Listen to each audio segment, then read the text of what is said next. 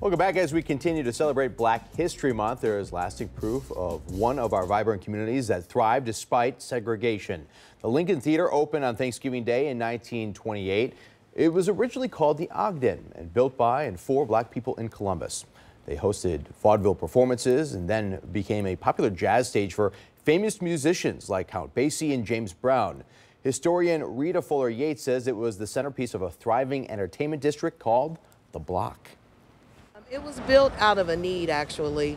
So often the theaters that were accessible, was accessible for the Black community, I should say, was still discrimination.